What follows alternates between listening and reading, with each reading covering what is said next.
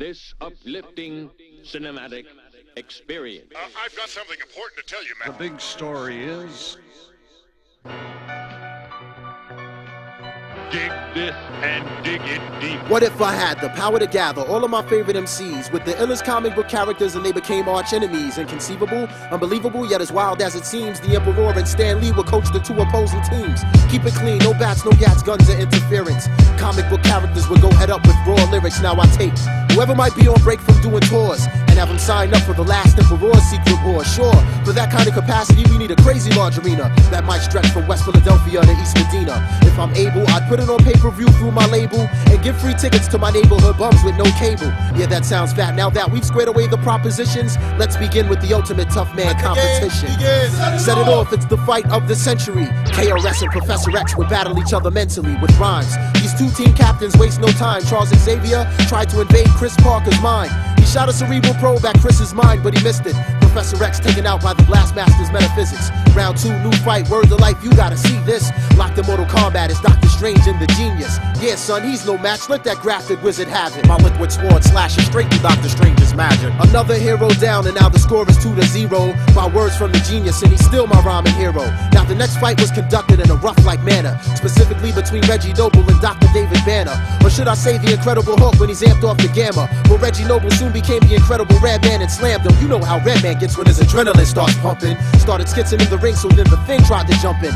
Ben Grimm leaps into the ring, and after Redman he lunges, but Reggie Noble dropped him with 2 Brick City punches. Rhymes by the bunches, bums get dirty in the Middle Eastern dungeons, ready to set this like Detective Columbo in his hunches. While the refs clean out the ring, cause the last fight was so intense, let's do a live interview with the brother named Common Sense. Yeah, it's Common Sense. A nice man tried to freeze me, so I took him to Chicago and told him to take it easy. You couldn't see me with my Applejack hat and high tops. Colossus and Cyclops, I got no idea why not. Look at Common Sense, yo, that last album was tight. Let me get back to the ring and evaluate the next fight.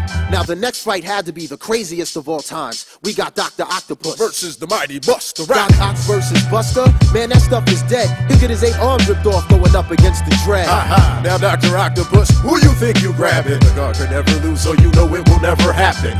Lyrically making me sleepy, you'll need a nap when I slap you with my dreads. Lights out, you'll kiss the canvas. Before my eyes, I see the demise of another superhero. Next up is Roscos versus Magneto.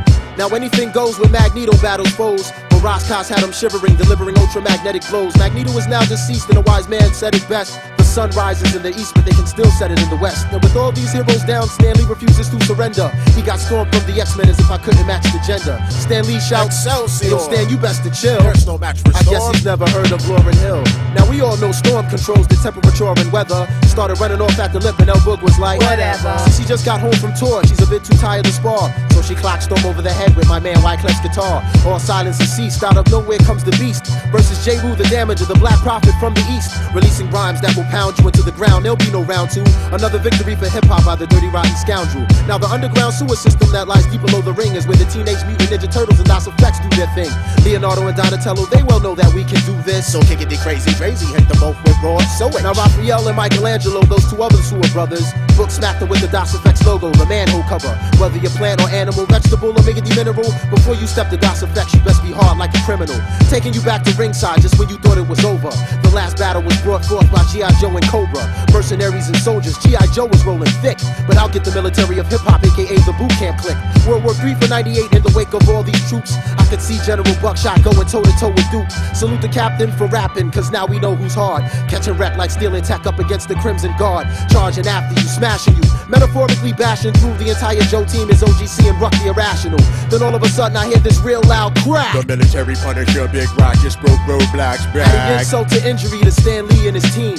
We've got Weapon X from Canada, aka Wolverine. You know the routine, his claws can rip rappers for days. But here comes the Method Man, aka Johnny Blaze. Wolverine, you can't hang when Tikal doesn't sting. Paralyze you with the venom from the Method Man's fang. This is the final battle as the stratosphere gets darker. We got Nasir Jones versus Peter Parker. Nasty Nas, the halftime headringer versus the web slinger. Illmatic versus Radioactive in the Rotten Apple with a dead linger. He cursed the day that Spider ever bit him and gave him a copy of the second LP it was written.